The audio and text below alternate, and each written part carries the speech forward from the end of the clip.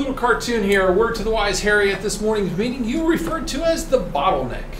So we're going to talk about bottlenecks and bottlenecking and what exactly is that. So what is a bottleneck? A bottleneck, if you've never heard the statement before, is the point that limits or restricts movement.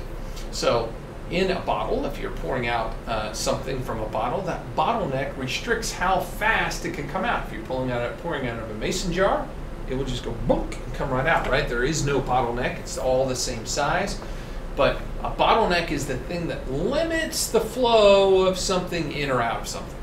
So bottlenecking exists in computers. And specifically, it exists on the motherboard. The motherboard is never, unless you really make a bad purchase, as fast as the CPU. This is an example, these numbers that I have here. We know that motherboards sync up with the fastest non-overclocked memory of a system RAM. So I've got a fast system RAM here. I put down 2666 megahertz, which is the fastest that most of your motherboards went to. On a normal basis, there's a couple that were like 2800. There's one that was 3200 megahertz, not overclocked, but in general, 2666 and 2400 are really fast.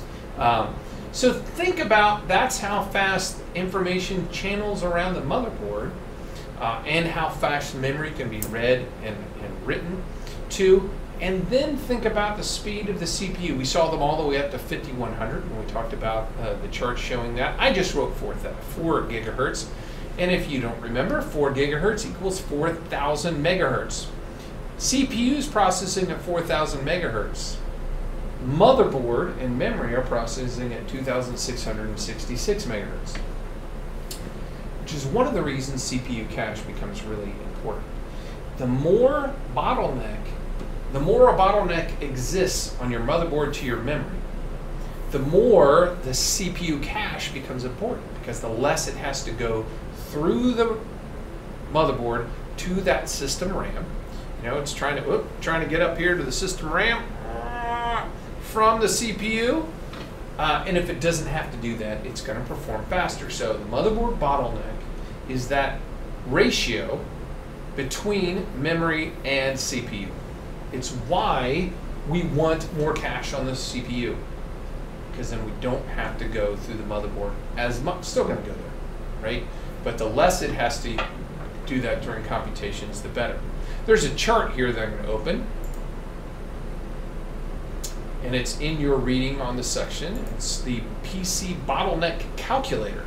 And with this calculator, we can put in the CPU, the GPU, and say what kind of bottleneck exists. This one in particular is between the CPU and the video card. So for instance, let's say I'm going to use I don't, i9,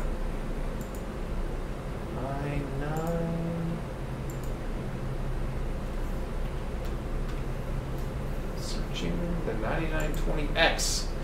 Very high-end, well-rated gaming CPU. And I'm going to put it with a GeForce RTX 2060. I'm going to say 2060. Let's see if it finds, there we go. GPX 2060. RAM memory, sure, 8. GPU count, no, calculate. Did I get that? I'm being impatient and spinning there, right there.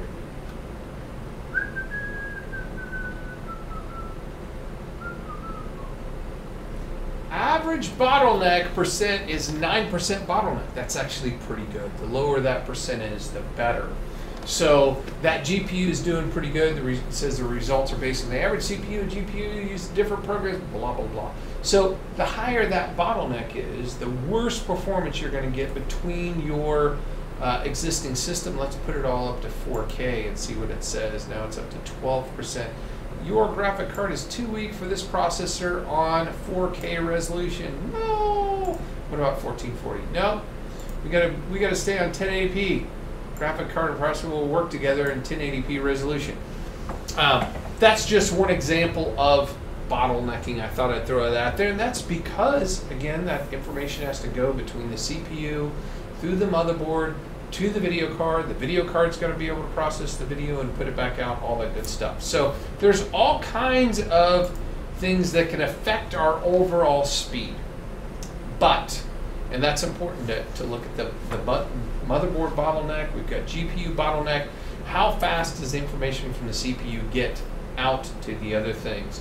And all those bottlenecks are why things like cores and cache and gigahertz are together all important to determine the overall speed and performance of a CPU.